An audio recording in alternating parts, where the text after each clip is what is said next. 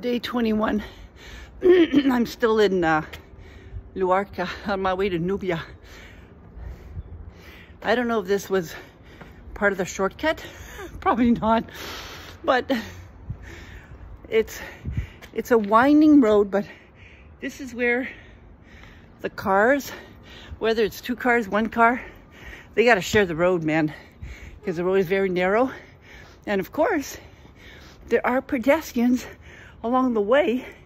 And one of the ladies told me, asked me, and this is all in Spanish. Of course, I only know a few words here and there, but wow.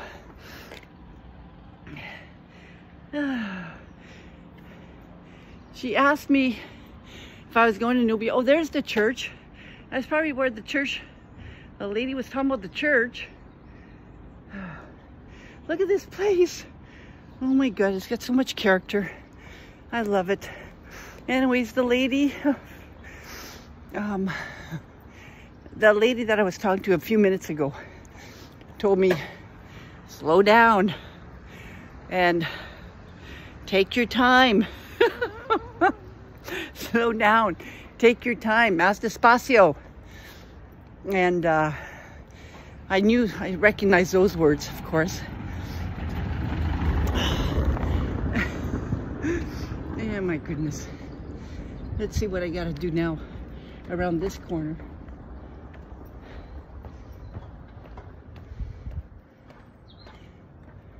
And I think that's the last one until I hit the road.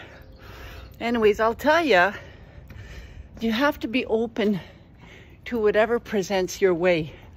And I have been open on this Camino, and it's not so much about walking it, because of course I'm doing it, but it's more about the experiences, I say miracles, the people that I've been meeting along the way. Oh God, the breakfast I had this morning, all of these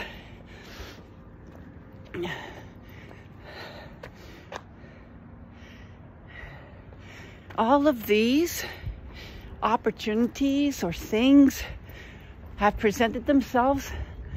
There we go, look at that, another one. But I want to see the view of the city. Look at that, how it's all built on a hill. These people, this is part of their life. They go through their ups and downs like this. Up, up, up. Down, down, down. No wonder they're in good shape. And they don't complain. This is just part of their life. And what do we have to complain about, right? We got nothing to complain about. Believe me, get out of your environment, get out of your town, your city, and experience something else. And you'll know that what you have is good.